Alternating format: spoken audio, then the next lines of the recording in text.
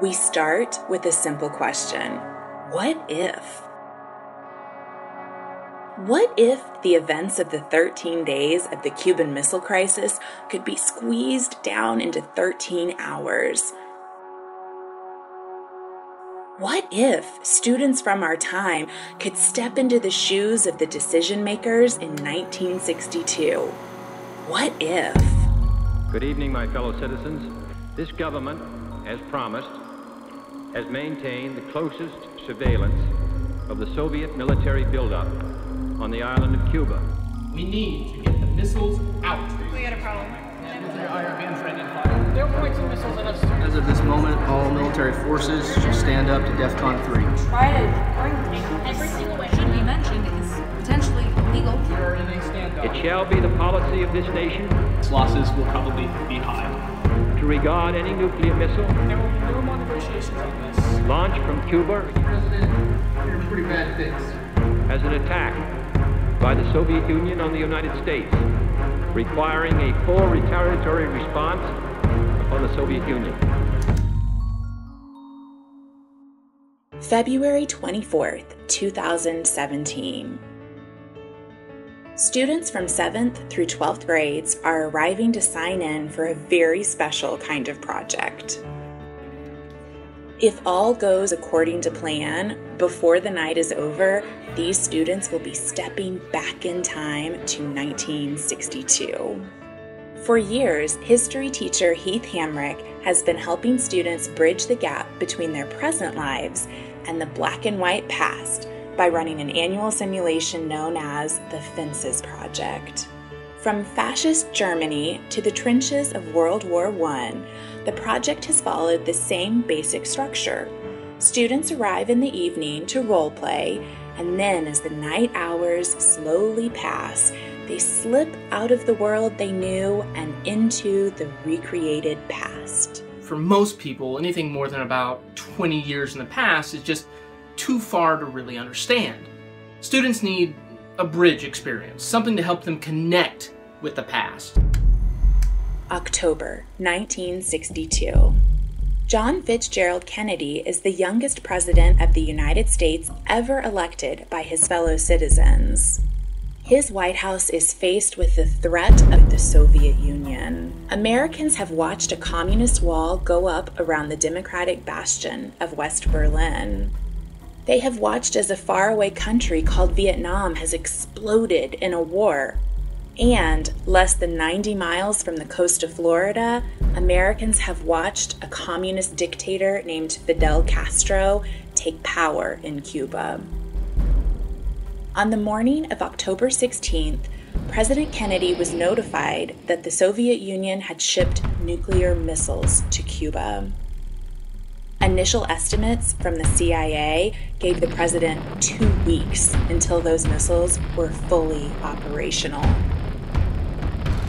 It's the quintessential Cold War problem. You have nuclear missiles in Cuba that you as president can't allow to remain there. At the same time, how do you make the Soviet Union remove them without starting a war? Back in 2017, the students are arriving to sign in and prepare for their roles in the project. They attend iUniversity Prep, a unique school operated by the Grapevine-Colleyville Independent School District. iUniversity Prep is a virtual school where students from all over Texas can access their coursework at their own pace, and the teachers can individualize each student's education. Completely operated by a public school district, iUniversity Prep is the cutting edge of education and the highest performing virtual school in the state. The Fences Project is right up this innovative school's alley.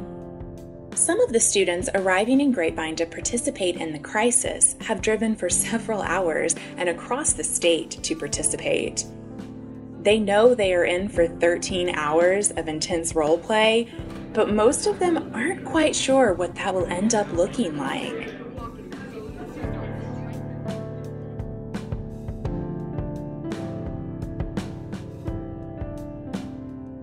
As they enter the cabinet room where the events of the night will play out, much of what is about to happen remains a mystery to them. As they enter and find their places, they have officially moved out of 2017 and into the tense morning hours of October 16, 1962.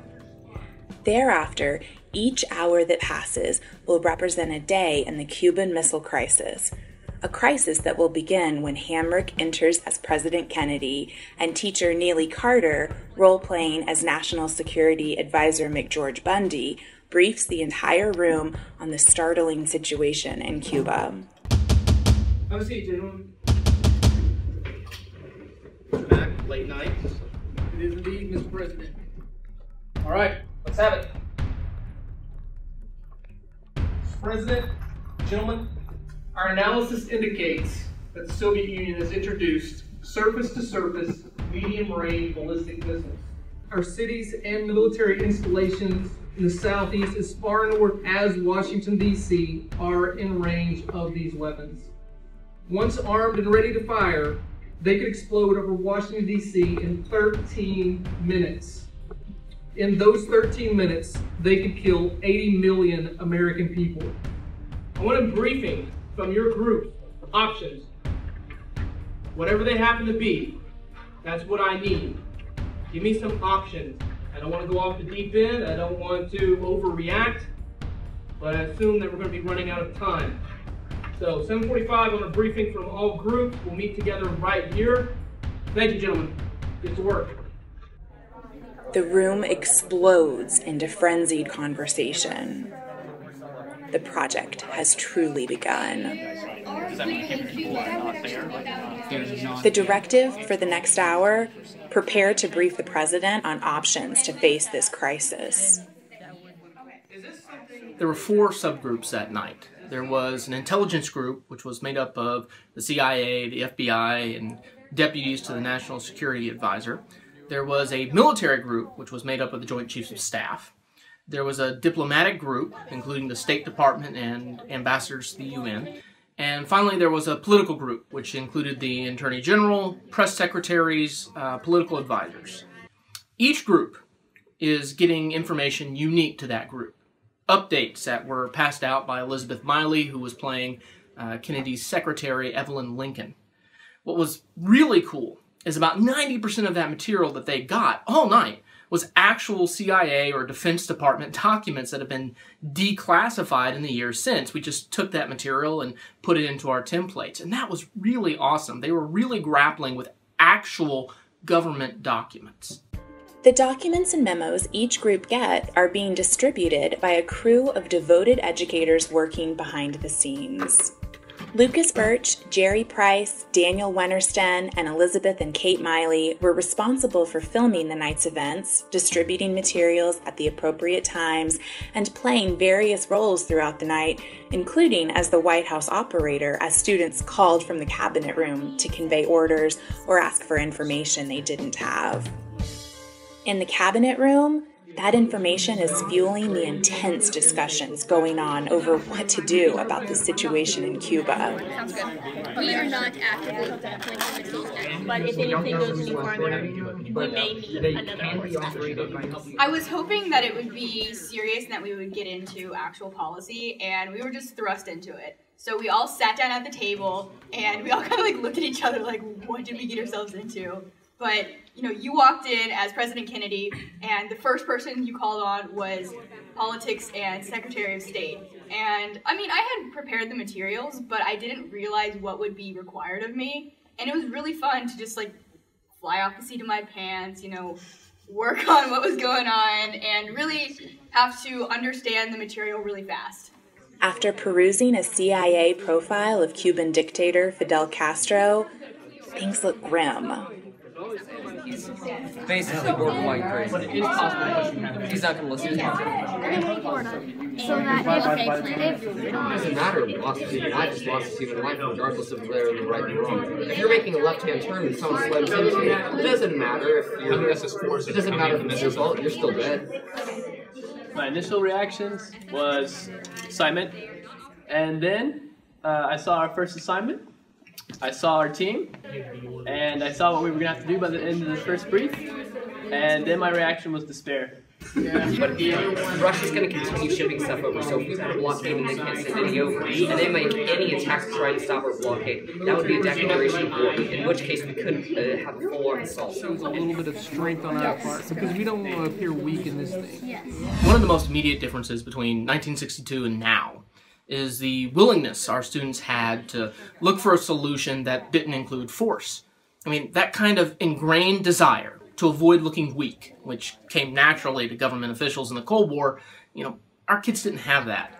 Almost from the get-go, the idea of blockading Cuba to prevent more missiles from reaching the island while at the same time kind of leaving open the option of diplomacy, that was floated by the military group really early on.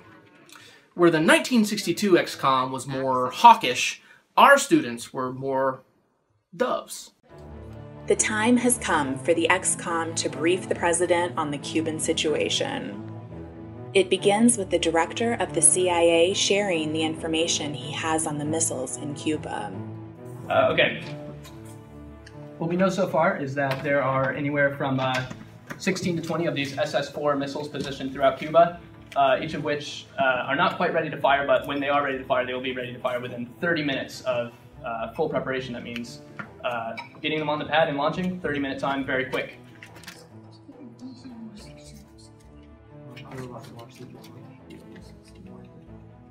From what we know, they're basically anti-aircraft, anti-troop landings. Anything that requires us offensively attacking them is going to be very painful for us. Losses will probably be high.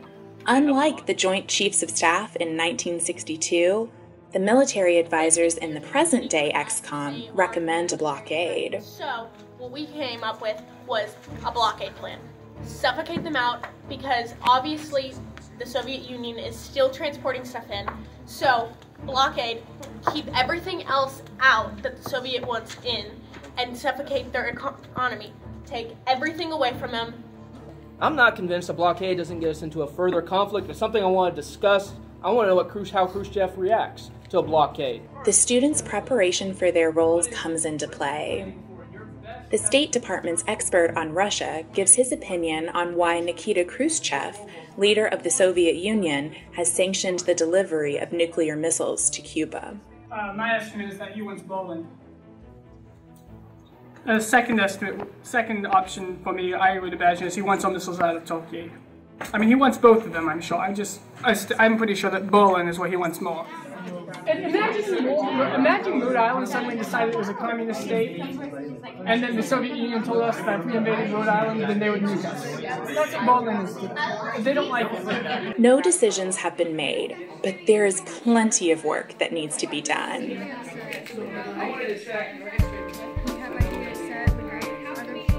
Alright, so I'm a Secretary of Defense, and I remember when I first got into the room, you're like, okay, Secretary of Defense, what do you think? I'm like, oh, who's that? Oh, it's me! And so I had no idea what I actually said. I'm sorry if I messed up. So that was the moment I'm like, oh, this is real, and I'm actually doing something. And that was the first moment I'm like, okay, I really gotta get into this, I gotta think. The military is looking at options that include everything from a blockade to a commando raid on the missile sites. Over 3,000 feet will get caught on radar. Underneath, it might be visible from the sky. So if we went at night on a cloudy night with no lights, we could possibly get paratroopers in from the sky. We need to play hardball. Listen, I think for sure. One thing that definitely didn't happen in 1962 is a plan being cooked up by the political group and the Attorney General to ease economic restrictions on Cuba in exchange for the removal of the missiles. But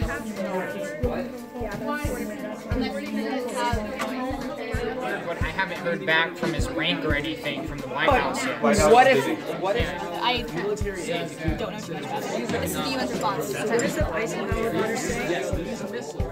The National Security Advisor makes the rounds, reminding the students to think ahead, to control events, to show forethought. We need to control the message and communicate a clear message to Khrushchev. The president has asked me to make sure you guys know that we have to have extreme This is what's happening, this is what you're doing, over what our and they'll go one way with it. I'm waiting. We want to eliminate all the variations that we possibly can. So if there's a variable careful out there. I know that at the last briefing, we don't know if these things are operational. We have to find these things out. That has to be. I don't told the president declined an order for the YouTuber to fly over. So what are our other options? So what are we doing? Mr. Bundy? Forgot I had that. A meeting with the Soviet foreign minister at 9:15. I bet he doesn't tell us about the missiles. I'm probably not going to tell him I know. Meanwhile, the State Department prepares to brief the president on a meeting he is about to have with the visiting Soviet foreign minister. Will the existence of the missiles be revealed? Is this going to be a demand for a kind of ransom, the missiles in Cuba for West Berlin? Ladies and gentlemen, I'm going to go meet with the Soviet foreign minister. When I get back, we'll talk. I'll tell you what was said. I would like to hear basically any new items that have come up since we've had our last briefing. Mr. Bundy will be in charge. Thank you. And so for the first hour and a half, I was just thinking that this is happening. This is happening. And I couldn't even say anything or just form proper words or sentences because I was just in shock. Like, eventually the stress, it went into let's work mode. Like, first I was panicking and just staring at everything and trying to comprehend what was going on, but then eventually I was like, okay, we need to work this out. And then it got better. And then worse. Information about the basics? Yes. Yeah. So is this... And then also, we're still waiting on information on Germany and what their intentions are. But this proves that they don't shut down But that's not what he wants. What he wants is those missiles out of Cuba. If you understand Che Guevara's brand of guerrilla warfare and how it functions in Cuba and how they overthrew the old Soviet regime, and you still believe that is a good idea, you need to give me what I need to tell the international community.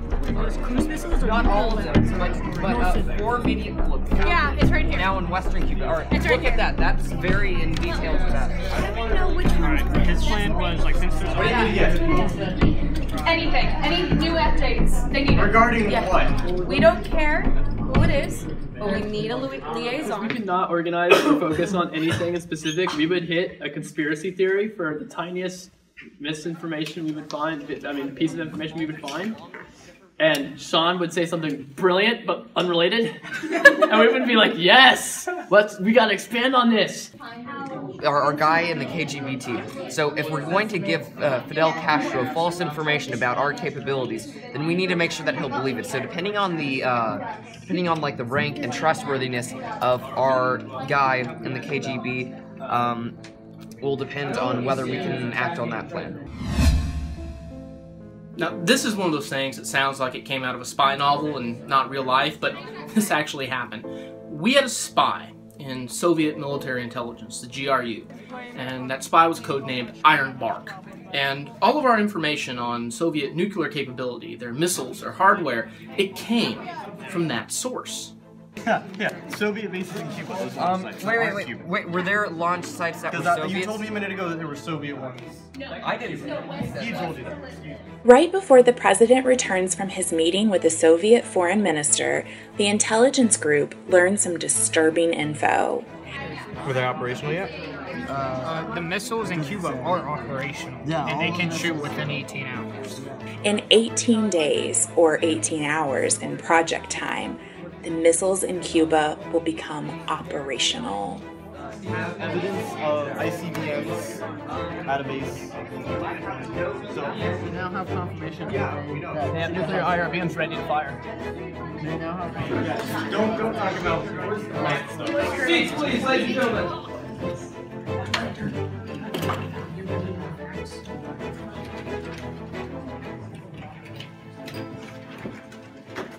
Well, our experts at state called it. I talked to the Soviet foreign minister, Gromyko. He did not mention anything about missiles in Cuba. I did read to him a statement I had made to the press several months ago, just to ensure that the Soviets knew our policy, that we would not accept offensive weapons in Cuba. He said the Soviets understood, and to that statement they had nothing to add. As far as I can tell, they still don't know that we know about the missiles. As the danger of the missiles being so close to the United States is discussed, the CIA director lays out a chilling warning. The presence of Cuba does have nuclear warheads ready to fire within 18 hours of the order given. That means that from the order given to launch, 18 hours. They are operational. But I mean, we have no BMEW warning system, which means we would have no warning these missiles were going to hit us until they were right on top of us. They're too close. They're way too close. Hold on. What you're saying is that these missiles, if launched, and they are ready to be launched, 18 hours. Anywhere. From the order, 18 hours from the order. We will not even know that they have been launched until we see them in the sky. Yes. Mr. President, you're in a pretty bad fix. You're all in it with me. They actually told Kennedy that. In real life, it was an Air Force general, Curtis LeMay, who says, "You're in a pretty bad fix." And Kennedy shoots right back, "Well, you're in it with me." I mean, you can't make this stuff up. There's a famous photograph of Kennedy looking like the weight of the world is on his shoulders. It's called The Loneliest Job in the World. It's one of my favorite photographs. And you kind of start to feel that, to understand, especially when the CIA is talking about the missiles hitting before you can even blink. You understand the weight of what not just the president, but everyone involved, the weight of what they had to deal with. And so the briefing continues. As the students inform the president about what they had been discussing, the economic carrot to Castro, the potential blockade, and even a potential mole in the CIA. Problem number one would be that there is a leak within the CIA and we don't know who it is. Within our CIA, there's a CIA mole. We don't know specifically who. We've tried to figure out who it is, and we can't find any hard evidence that they exist. But there's no way to keep everything within the CIA on lockdown. It was never confirmed, but a double agent did plant the suspicion that there was a highly placed Soviet spy in the Central Intelligence Agency, codenamed Sasha. And agents spent years, decades, looking for this mole, and they never turned up who it might be. I believe in the protection of the U.S. and its allies' interests. The U.S. should set up a blockade to stop importation of illegal contraband into the U.S. The blockade will search all ships coming into North American seas by sending 10 to 15 minimally armed men onto each incoming ship. If anything is found on the ship, they will be arrested and charged with the appropriate crimes, and the USSR, in response to that, will be asked to disown them as an individual incident. And if they do not, this will be taken as a declaration of war. And Admiral, between now and the next briefing, give me some in-between. All right. Going with the blockade idea, I do agree that avoiding violence as much as possible is a very, very good idea. Over here, Madam Attorney General. Why are they going to be okay with us committing their sons to a blockade that, should be mentioned, is potentially illegal in the stance of international law? One of the longest standing laws in international law is the law of the sea, that states you only have jurisdiction over the 12 miles from your coastline. And as far as I know, we'll be breaking that law, and we could potentially be alienating a lot of people in the UN by doing that. So I think it's worth reaching out to the countries that are surrounding Cuba. If we're going to do the blockade, I think that we can't be the only ones to do it. I think we would have to bring in Central American allies who are closer to their coasts and can help justify that, because we will be in flat violation of the law. And by the end of it, I was getting pretty unfiltered, and I have to admit, I'm personally quite a dove, which is ironic considering both my parents are ex-military, but I'm a big dove, and so I was disagreeing with a lot of the policy decisions that were being made, because I'm a big world peace fan myself. The Attorney General in 1962 was Robert Kennedy, who might have morphed into a dove by the end of his life, but in 1962 he was really kind of a confrontational, aggressive figure in the ex-com. Our Attorney General is a student who is a teen advocate for human rights, and she brought that focus, that mentality to her role. So right about at this point in the night, our XCOM started to hear a lot more about international law than would have been discussed in 1962, and that really brought a different level to our discussions. We need to get the missiles out. That must happen. No matter what else happens, the missiles must be gone. Yes, sir. A consensus, 11:15. I'll hear from all 4 groups, and then I will make a decision. The president has asked for a consensus opinion from all the groups, and once again the discussion is intense.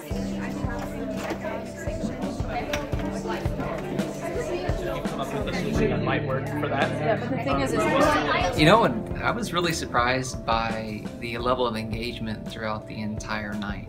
When I first saw this, I was really kind of skeptical. I was like, how in the world are you going to keep kids engaged for 12 hours in discussions, mostly with just written materials? And the kids really got engaged, and the team did a really good job of feeding the kids information that they had to make very important critical decisions on throughout the entire night.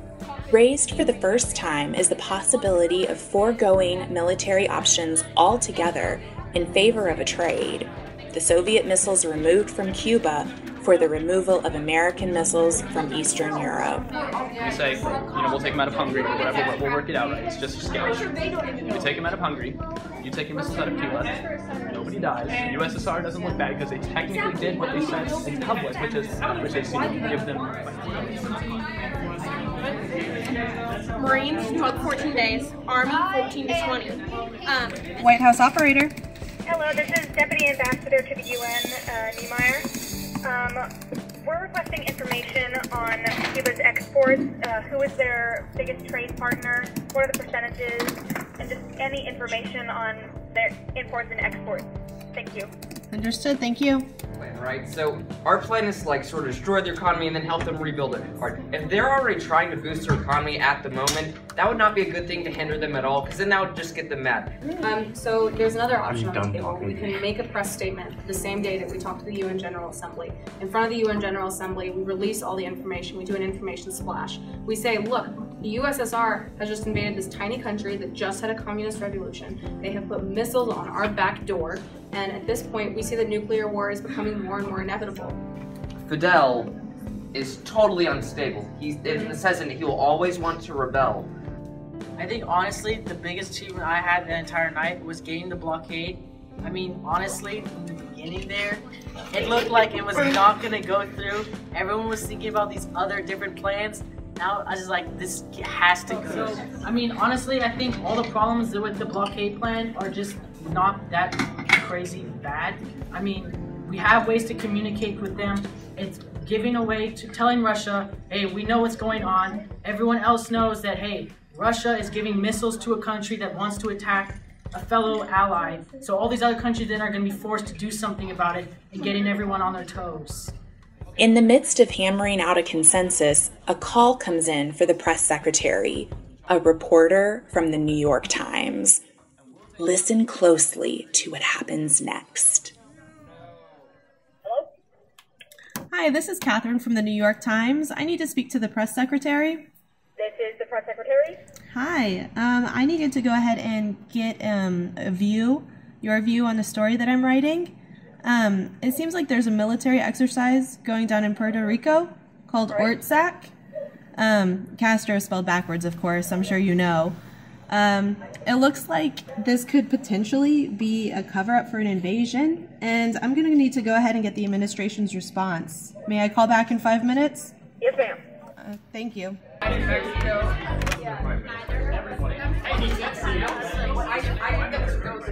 So I was given some information by the New York Times. They said that there was a possible invasion from Mexico. That is the glory about being able to we can destroy the missiles. So the New York Times told us about a cover-up that Mexico could be invading the U.S. Did you just say Mexico? Yeah. Catherine from the New York Times called me and said that Mexico was going to invade the U.S. It was months later that I actually pieced together what had happened. It starts with a misunderstanding. When the reporter says that she has information on a military exercise that might be a cover for an invasion, she's talking about an American military exercise. What the press secretary thought she meant was that another nation was using a military exercise to cover up a potential invasion of the United States. And then in the stress of the moment, Puerto Rico became Mexico, and boom, you've got an invasion coming from Mexico. During the real Cuban Missile Crisis, reporters actually did sniff out what was going on. There was an American military exercise that was codenamed ORTSAC, which is Castro spelled backwards, and it was being used by the military as a cover for a potential invasion of Cuba if Kennedy had decided to go that route. And, you know, mistakes do happen in real life because of pressure and stress, and those mistakes can have lasting repercussions, tiny mistakes. And they happened in 1962. So when that same kind of thing happened in our 2017 crisis, what did we get? Well, just for starters, the FBI director starts asking for wiretaps on the New York Times. That's how it starts. Hi, this is the FBI director, as well as if we could put wiretaps on the New York Times and people within the New York Times to see where they necessarily got their information from. The briefing begins, and the president is given the options. Just as in 1962, there is no unanimous choice. Mr. Director, my personal opinion is that we do the embargo and do not invade Cuba for under any circumstances. By embargo, you mean blockade? Blockade, yes. Unless nuclear missiles are launching in the air as we speak, we do not put troops in Cuba or around Cuba. Thank you, sir. Some of us think the blockade's a good idea, but personally, I don't think either of them are, considering the military invasion, how much time it takes to get each amount of troops in and over there. The blockade helps stop coming in, but it doesn't help the missile crisis that's already there. So I vote for diplomatic and figure that way. We are not looking to do any exchanges. We do not want to go to war with the Soviets unless it is completely necessary. Get support of not only the American people, but the people of Europe, possibly the people of Cuba, and manipulate the situation so that we look strong even if there's no clear winner. We believe that our best course of action is a diplomatic and economic solution. From a legal perspective, the blockade, even if it's successful militarily, we risk damaging our international reputation pretty irreparably for the next few decades. And at the end of the day, I'd like to think that we're going to get past a nuclear holocaust and that won't happen, and that we also need to keep in mind the reputation of our nation as a leader of the free world beyond this conflict. This is going to be my decision, and we'll implement it. We're going to do a two-phase option here. I want the military, especially the Navy, to prepare for a blockade of Cuba. I want to also prepare a carrot to Castro involving the lifting of economic sanctions if he removes the missiles. In tandem, they might work together. Castro will feel the pinch economically. At the same time, we've got a blockade. It looks strong. It might work in tandem. The decision had been made. The United States Navy will institute a blockade around Cuba to prevent any further missiles from the Soviet Union from reaching Cuban shores. Said that they might use a submarine to bypass the quarantine. There's got to be an invasion plan of Cuba that we've got on the shelf. I want to hear about it. In case the blockade doesn't work. The State Department goes to work on drafting two statements. One to the Organization of American States, asking for their support, and one to the Soviet leader, explaining the reasons for the blockade. It won't damage the ship at all, it will just make them If it's going to lead to war, that needs to come from me. So, I feel like we should discuss that with intelligence on what they know about. I mean, just kind of with all like this scrambling we were doing with trying to get like military to tell us what they were doing with getting paratroopers ready and how far along the blockade was, trying to get drafts written up to send out to the EU and NATO to talk about all the South American countries to see if we even could do a blockade, and then the press getting antsy because we hadn't even spoken to them for the better part of an hour. That part, like, I was literally running to like 4 or 5 different tables every 10 seconds, and that part kind of, and then all of it just crashed at once. Ended up writing speeches on, like, speed writing speeches. The political group is drafting too. The all-important address Kennedy will make to the American people announcing the situation in Cuba and the blockade. I would especially make sure that you incorporate the director of the FBI, because I know he's been really working on trying to make sure that we're kosher with other countries. So what I'm saying is, if we attack their sites, if we attack their missile sites using airstrikes, we'll attack them all.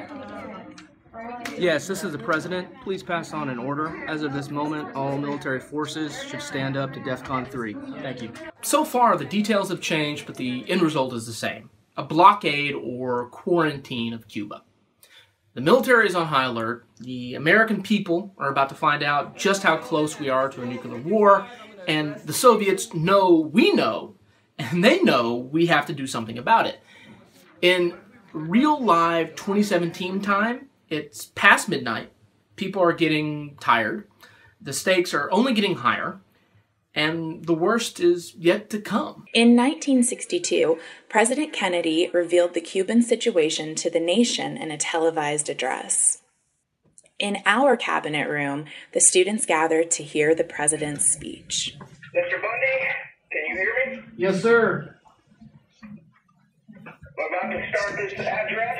You can pass on my compliments to the Attorney General, the Press Secretary, Communications Director, that staff. It's very well done.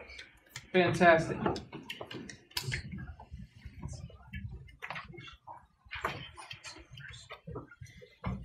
Mr. President, in 5, 4, 3, 2. Good evening, my fellow citizens. Today, we should get straight to the point. We have hard evidence that the Soviet Union has placed offensive nuclear missiles on the island of Cuba, approximately 90 miles from our shores. Your government will settle this situation with a quarantine. The quarantine will consist of an 800-mile perimeter around that imprisoned island. Our Navy will be stopping all ships carrying offensive weapons or other military contraband to Cuba from any nation. I have no doubt that this situation will be resolved. The price of freedom is always high. And Americans have always been willing to pay that price. One action we will never take is surrender. Have faith that your government will ensure that we, the American people, will always prosper. Thank you. And good night. The response to the president's speech is swift. The United Nations calls for an emergency session, and Fidel Castro is not intimidated. Castro just tripled all of his forces, and basically he knows that something's up, and he thinks that we're bluffing. Castro's army is super loyal to him, so they're going to carry out his mindset for a while. The blockade's in effect. I haven't got my Dominican Republic papers back. If you had to address every point that he's made so far, and you had to give just the most spot-on evidence that it's wrong, what would you give? Like, what would make you believe something different? Think of somebody you admire right now, all the things that you think are great about them. What would somebody have to tell you to completely reverse that? And we could talk about lying. I was surprised to hear the idea of dropping leaflets on the Cuban people to try and undermine their support of Castro. And I was surprised not because it was a bad idea, but because it was something that was actually tried in 1962. The exact same idea. You can still see the leaflets that were worked up, and they are actually not too dissimilar from what our students came up with. And these students were coming up with this idea on their own, without any kind of prompting. I mean, that's the greatness of a project like this. These kinds of little breakthroughs, the little details. The president encourages a well-deserved round of applause for the team that drafted his speech to the nation. Well, hopefully the American people think so too. Ladies and gentlemen, our situation as it stands. Then it is back to work. We have initiated our blockade of Cuba. We have prepared for that. Now we are in a standoff. The national security team has time before Soviet ships reach the blockade. But despite the president's address, the blockade doesn't have the wholehearted support of the group. We completely violated international law. We have no legal leg to stand on. Our only hope is if we can make a case that we were intervening to protect human rights interests. It's a very hard case to make. I'll take a legalistic catastrophe versus a nuclear one. However, if the Organization of American States votes to support us, it does recognize, the UN Charter does recognize a hemispheric right to defense. We could invoke that as a reason for our quarantine, that as a hemisphere we are protecting ourselves. Also, I will not be the first president that violates the Monroe Doctrine. As Soviet ships steam towards the blockade line, the XCOM continued to work full steam on the details of the quarantine. If we initiate war, we are immediately in the wrong. No matter what. What if they shoot us? Then it's self-defense. What can we consider initiating war? If a direct attack upon the ship. The State Department dives into the complicated task of preparing a briefing for American Ambassador to the United Nations, Adlai Stevenson. It will be Stevenson who has to convince the world that America is right. The students need to present a solid case if American actions are going to be seen as justified. There's also this thing called customary law. It's something that can be established after decades of operating this specific place. We're having a copy of the Monroe Doctrine printed off right now. We can argue that it's customary law. We can assume that our allies in the hemisphere are going to agree with us. That's going to give us the best legal standing. Then, in the middle of the crisis, a series of unexpected and frightening events unfolded. We got a problem. And if one of those things crashed. Wait, this plane is carrying a nuclear warhead, and we don't know if it's going to explode. Get on that, find out. I want to know how the pilot is. I want to know if Indiana is going to explode because of a crash. At about this time, the United States had gone to DEFCON 2, which is the readiness condition right before all-out war. And as part of that order, our fighter interceptors were loaded with nuclear-tipped missiles, and then they were scattered to different airfields. And the basic idea was that they could intercept any inbound Soviet bomber and knock them out of the sky with a nuclear airburst. Okay, one of those interceptors actually crashes and burns in 1962 with the nuclear warhead.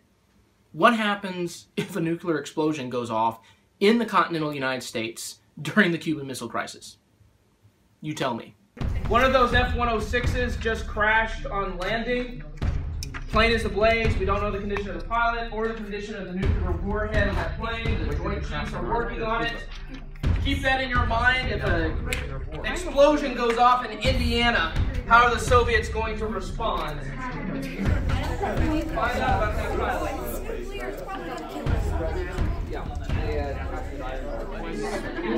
It's not even my money. Ironbark was arrested, and we hear that he gave us false information from the KGB, and we're reviewing his file. Seriously, this isn't my money. Ironbark.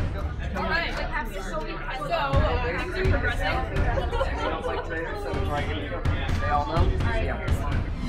I imagine the rough thing about being a spy is that everyone is looking to catch you. And just as the blockade is announced, the American agent in the Soviet GRU, Ironbark, he's arrested by the KGB and then executed. If nothing else, this drives home the fact that this isn't a crisis of words alone. there are very real, very personal dangers involved. You know, fortunately, the pilot in the F-106 crash survived, and the nuke his plane is carrying doesn't ignite. So, you know, at least there's that. Alive and uninjured.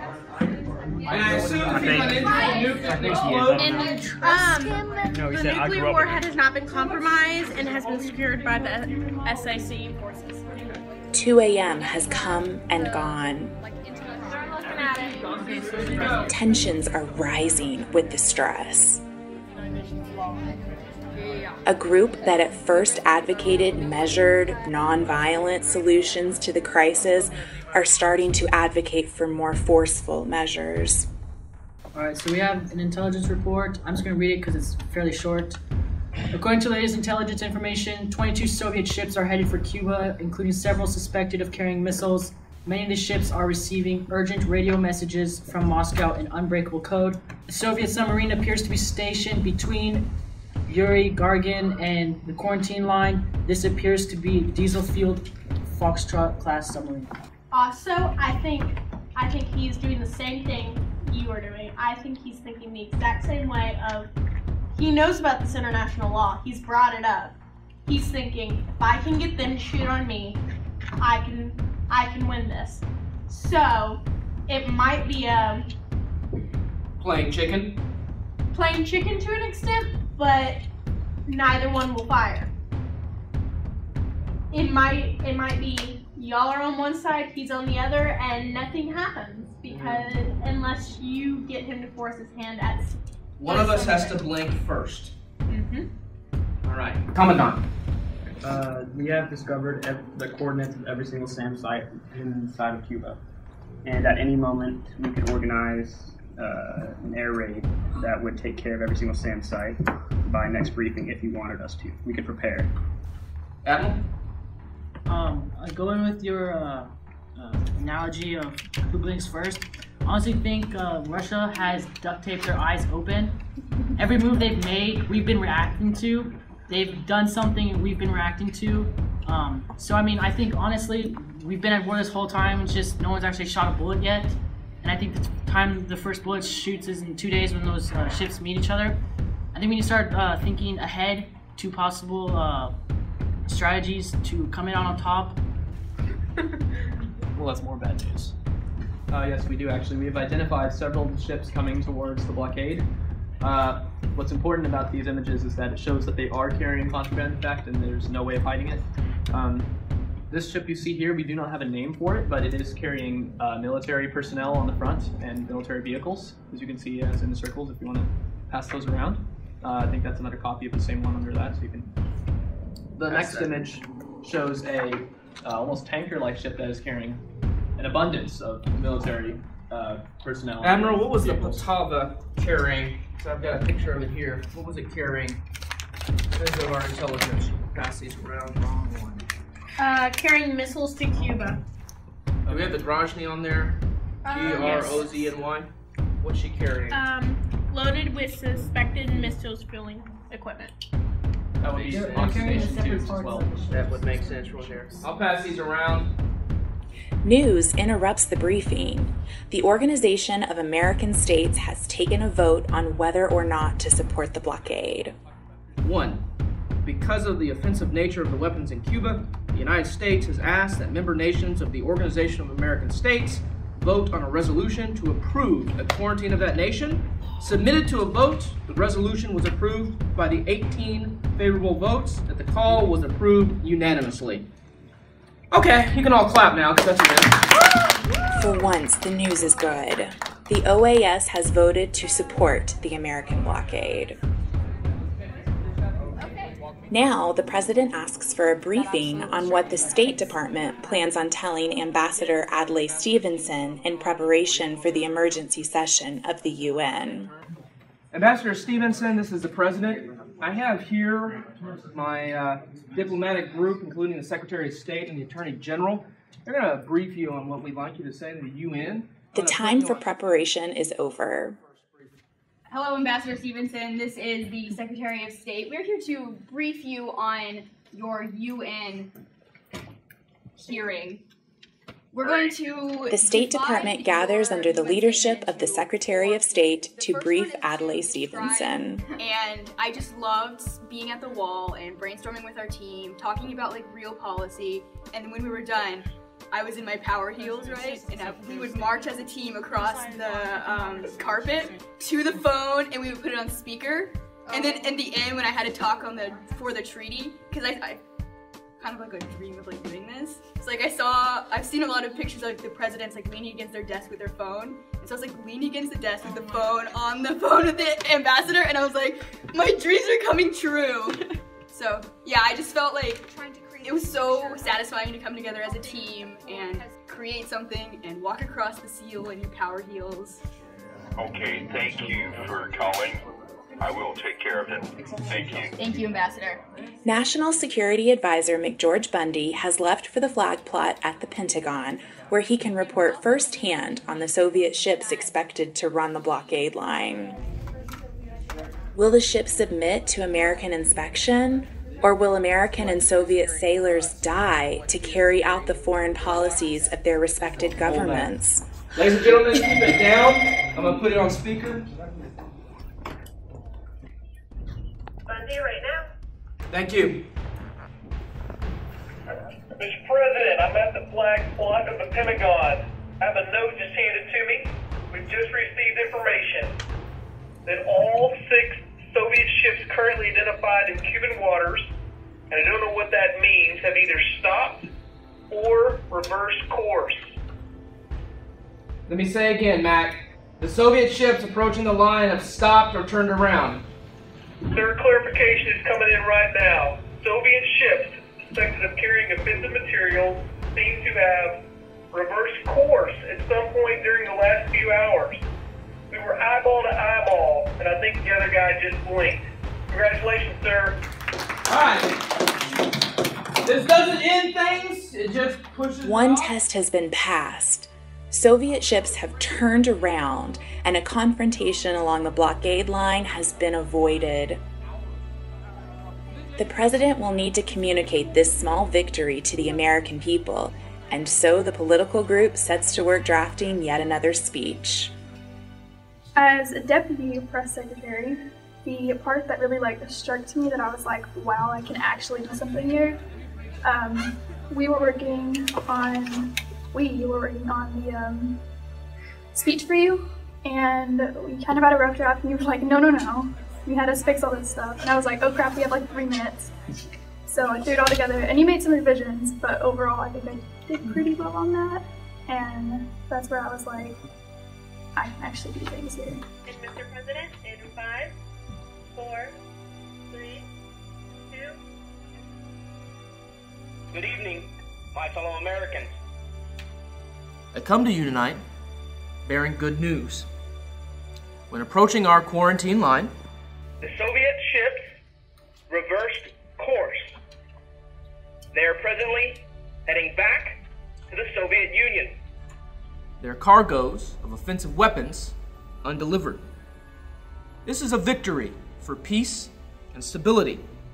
We send great thanks to our allies at the Organization of American States and across this great hemisphere. We have provided a united front towards this crisis. We commend Secretary Khrushchev on his decision. We have heard the cries of nations and people across the world, imploring us to seek peace. And today, we are one step closer to that peace. Thank you, my fellow citizens, and good night. As hopeful as the tone of this second national address is, the people in the room know that the situation remains as dangerous as ever. The Soviet missiles are still in Cuba, still aimed at the United States, and time is running out to avoid a war. And then word comes from Cuba, an ominous sign that the Soviet Union is not as eager to find a peaceful solution. Are you kidding me? The nuclear missiles have been readied for launch, fueled, and aimed in a dress rehearsal of a potential attack on the United States. Intercepted radio traffic suggests that Soviet forces in Cuba used the cover of darkness last night to conduct a dress rehearsal for the firing of their nuclear missiles. Missiles were erected, targeting cards were inserted, and missiles were prepared for fueling. It is at this point, when the danger of war is at its height, that the representatives from the intelligence group raises the possibility of making a trade. Personally, the only options I see us having are either to hold on to this embargo until some deal can be made, or to really just immediately make a trade with the Soviet Union as to how we can get these missiles out of Cuba as quickly as possible. Just basically with the classic spy trade, you give us this guy back and we'll give you this guy back. Look, we'll get our missiles out of here if you take your missiles out of here. Compromise where you can, stand fast where you have to. And in this situation, we have to compromise. It's not compromise where you can. A call comes in. The time has come for Adlai Stevenson, the American representative to the United Nations, to lay out the American case for the world. Much will hinge on the next few moments. Ladies and gentlemen, okay, I believe we are ready. Go ahead and patch us into that feed. All right, beginning now.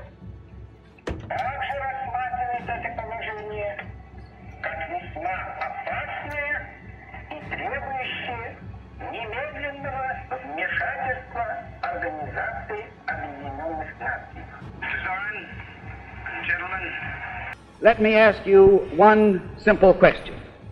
Do you, Ambassador Zorin, deny that the USSR has placed and is placing medium and intermediate range missiles and sites in Cuba? yes or no? Don't wait for the translation, yes or no.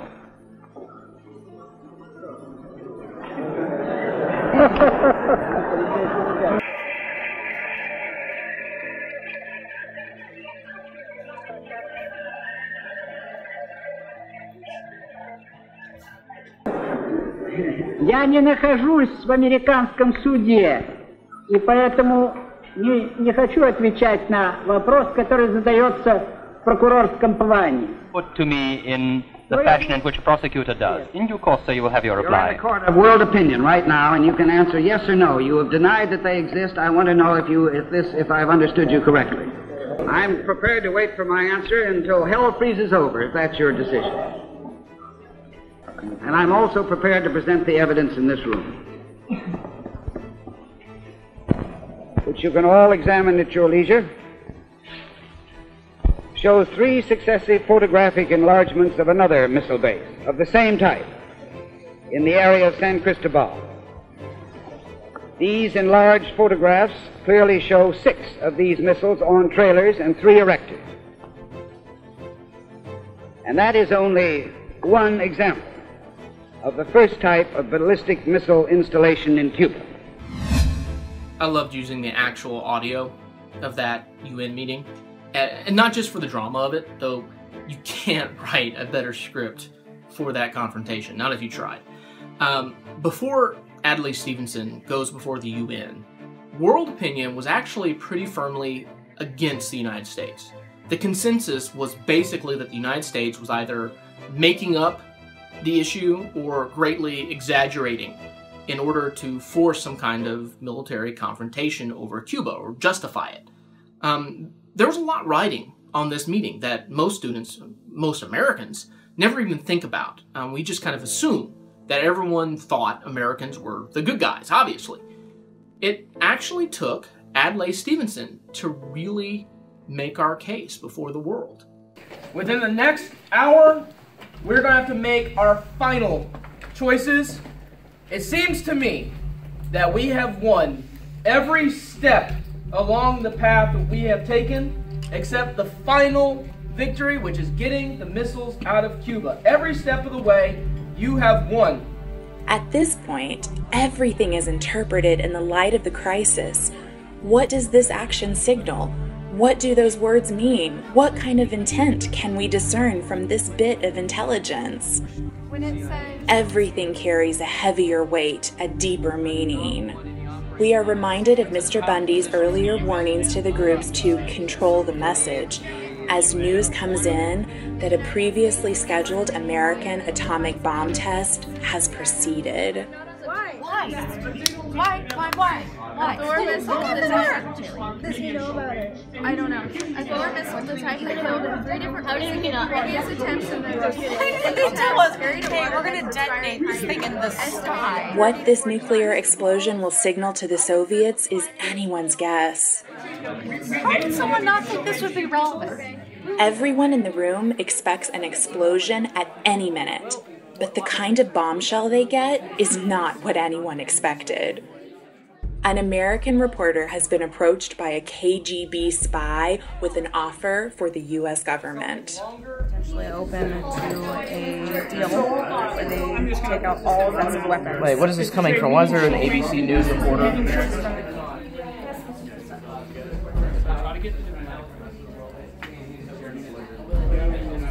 The Russians would be open to accepting a deal where they remove all offensive missiles in return for us taking down the quarantine. The president wants us to find out if it's a ploy, because they make no mention of Turkey or Berlin in this, and that was really a best case scenario if we can get out of this with them just removing the missiles and us not having to change our...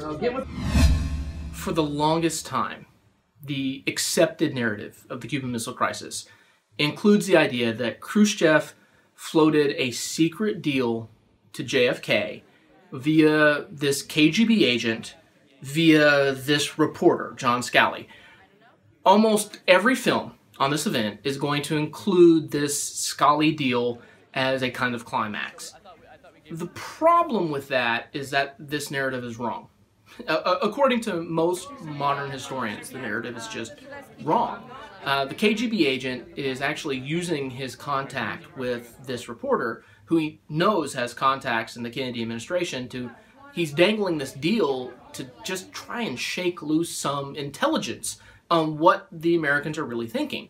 Khrushchev didn't authorize and didn't even know about this deal being offered until later. It's actually a coincidence that he sends this letter opening up the possibility of a deal. That's just coincidence that it comes through about at the same time that the Scally deal is coming before the Kennedy administration. But it served to reinforce the American viewpoint that the Scally deal was legitimate. And I try to treat it exactly as Kennedy did, as a legitimate offer. Take the offensive missiles out of Cuba. They're just going to quit? As far as we take out the project. Talk to intelligence. We don't know if it's real or not. Khrushchev sent a letter to you about this, and he didn't state outright, but he did open up an option saying that the Soviet Union would be interested in mutual discontinuing of armaments. Accept. Ms. Pinkstaff? I guess accept too. Accept. Accept.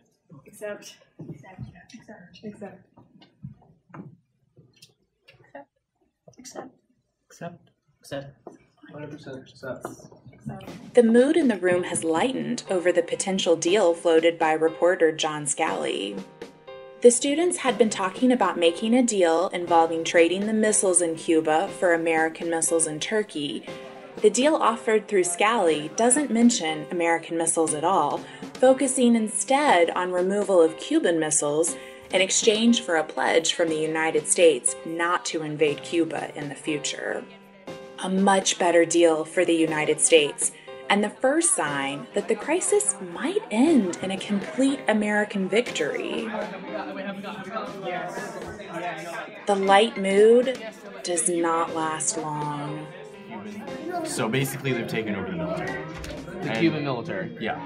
They're running everything. Soviet personnel have replaced Cuban ones in charge of the missile batteries, air defense sites, and military command. The Secretary of State has also received a communique from Khrushchev that offers a deal significantly different than the one put forth through reporter John Scally. He will accept if we withdraw offensive weapons. He will withdraw offensive weapons from Cuba if the United States withdraws our rockets from Turkey. Wait, that's not the deal we offered. No, but it's the deal he countered. No, don't take it. I mean, why not? Because he's now on his heels. He's like falling backwards. We've got the whole world on our side. We've got the advantage, and he now can't come in here and strong arm us with nothing. You can counter again if you say yes to this too. You can ask for something else next time. Nothing. No. Exactly. Then why should we take his offer? If he's gonna why? The misunderstandings about the Soviet willingness to deal is having repercussions on the students. Some still advocate for a direct trade, missiles for missiles. Many, however, are pressing for a more forceful approach. He realizes, oh, I can't do this anymore. They're winning. And they're like, oh, let me do this little peace deal. And then once we accept it, he makes it bigger. Are we really going to let him get away with this? I am going to stick by what I've been saying for the last hour. The Jupiter missiles in Turkey are obsolete. I can accept that deal if that deal never becomes public. He cannot get that victory. Figure out how to make that work. Ma'am. And so when I finally got to address the public relations thing and bring up, are we cat and mice or are we men? That was kind of like the moment for me where I just totally gave in to all of my criticism to kind of let it fly and just kind of forgot, like, this is a simulation. Could it be possible for us to go completely the different direction and use this as a jumping off point to start talks? Because otherwise this entire situation has just been a drop in the bucket in an ocean of Cold War antics that have been going on for how long now? How long is this realistically sustainable? How long are we going to play these games and remain cat and mice before we realize that until we're men and start talking to each other like human beings, this situation isn't going to de-escalate. We have a chance here to go public, talk to the UN, bring other nations in, and try to bring peace. In a movie, this is the point where the music rises triumphantly and people start crying. In the real life 1962, the same kind of things were happening as far as the push to respond as aggressively as possible, and it was Robert Kennedy and Secretary of Defense Robert McNamara who really spoke out for maintaining a level-headed approach, holding out hope for a peaceful solution. For us, it was the Attorney General who countered the rising sense that war was inevitable with what we later affectionately dubbed the cat and mice speech. Well, let's do this. Part of our initial offer was a pledge never to invade Cuba. Let's make that public. When we go public with this deal, let's make that part public. Then let's see if we can get a nuclear weapons summit. Not just ourselves and the Russians, but representatives from the OAS, representatives from the UN. Let's do it. If he accepts, but maybe that is how we couch it in a message to him with our counter offer. Maybe we hide the fact that Turkey can't be a direct quid pro quo by also mentioning, let's put the pressure on him. Let's put world peace on him. We will not invade Cuba. We will make that pledge public on the floor of the United Nations. We will end the economic blockade. We will send immediate humanitarian relief. They've been suffering for quite a while. Let's do that. Let's call for the summit. Throw all that out there. At the end of the message, we can say, if these terms are acceptable, a year from now, we can remove the missiles from Turkey with the caveat that that deal is not made public. Put it at the end. Despite the Attorney General's plea, it is not at all clear that peace will win the day. Events escalate, and the chance of a mistake or a misunderstanding leading to nuclear war increases with every moment.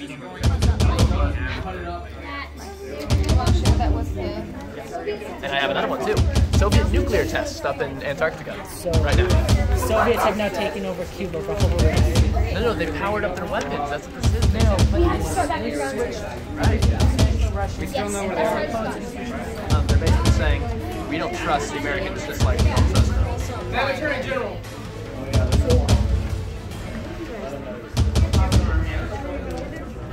U-2 flight piloted by Major Rudolph Anderson has failed to check in. Flight plan called for Anderson to fly within the range of 8 SAM sites at an altitude of 72,000 feet. Analysis is that his airplane was shot down by Soviet manned SAM site in Cuba. I hate all of you Cubans. The 13th day, the last day, is always seen as the high point of the crisis. That point where all of us being turned into atoms bouncing around the stratosphere, that seemed like the most likely possibility. When Major Anderson's U-2 flight was shot down over Cuba, that was the moment the situation was closest to everything just heading south. At the time, Kennedy resisted it was almost a unanimous urging from his military advisors to strike back. And I did likewise. But the cumulative effects of all the various misunderstandings and mistakes, they were really having an impact. In that room, there were a good number of people who saw a military strike as increasingly inevitable. You know, we were talking about making a missile-for-missile trade, but there was real resistance to that. Real resistance, not feigned academic resistance. Real gut-level emotional resistance. Right thing here, not to overreact, diffuse this situation if we can. So one of the terms of this deal that we have is that the Soviet Union would agree to go to a peace talk conference about negotiating a nuclear test ban. In 1962, the crisis was resolved with the same kind of missile-for-missile deal that we had been discussing all night, with the caveat that the Soviets couldn't reveal the details of the deal publicly. I mean, as far as the world was concerned, they withdrew the missiles in Cuba in exchange for a pledge from the United States to respect the Castro government. That deal was offered in a kind of ultimatum by Robert Kennedy to the Soviet ambassador. You know, he basically said, look, this is the deal. You need to accept it by tomorrow or else we're going to war.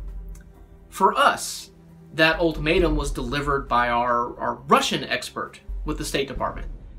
And that moment was just, it was just a great moment. That was the climax of the night, as far as I was concerned. Hello, this is Assistant Secretary of State for Europe and Eurasia. I'd like to speak with Ambassador Darwin, please. As you know, the United States, the President has just very graciously passed along a suggestion for a way we can resolve this little conflict through the Secretary of State. But I'm just here to say, you, throughout this whole little fiasco, have always insisted that you're doing all this in the name of peace, peace in Cuba specifically, and world peace on a greater scale. I'm just calling to let you know that this is, if you really want world peace, this is your chance. There will be no more negotiations on this. If you want peace, you will accept this offer. Perfect. Well done. There is a final moment of tension, one last twitch, one last threat of nuclear holocaust. Well, there are multiple things I would do different, but the biggest one I would do different is that in the beginning, we were more scrambling for raw facts than we were for the basic things like, you know, how are they getting all these ships? One moment. Sir, Mr. President, just got this in. The North American Air Defense Command in Colorado Springs has issued this saying that the air defense radar has picked up evidence of an unexplained missile launch from the Gulf of Mexico.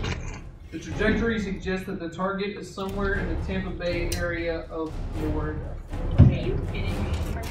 Reactions? Wait, just one? Not even the Russians have it that in for Tampa Bay. Thoughts? I'm not making this up. I swear. This actually happened.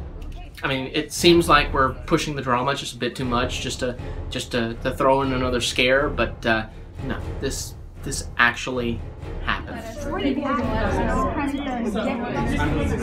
Why would he send just straight back? I mean, couldn't they send a nuclear missile or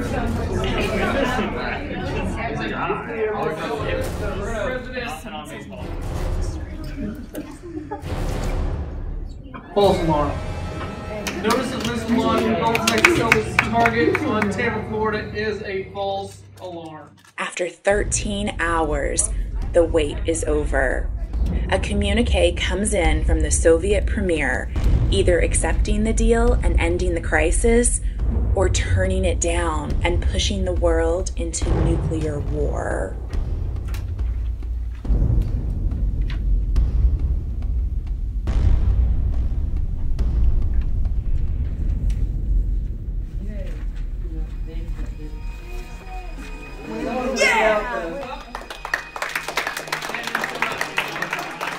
Before everyone left the project, we all signed a poster, and it had a simple statement: we survived. As an educator, it had been an amazing night.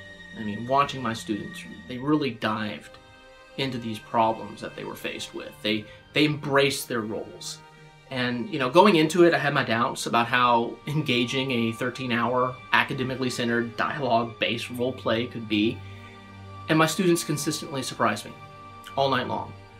They argued, they disagreed, they analyzed, they schemed, and even when they were getting tired, they were getting tired in October of 1962 instead of February of 2017. And that was the whole point. What kind of a peace do I mean, and what kind of a peace do we seek? Not a Pax Americana, enforced on the world by American weapons of war. Not merely peace for Americans, but peace for all men and women. Not merely peace in our time, but peace in all time. For in the final analysis, our most basic common link is that we all inhabit this small planet. We all breathe the same air. We all cherish our children's future. And we are all mortal.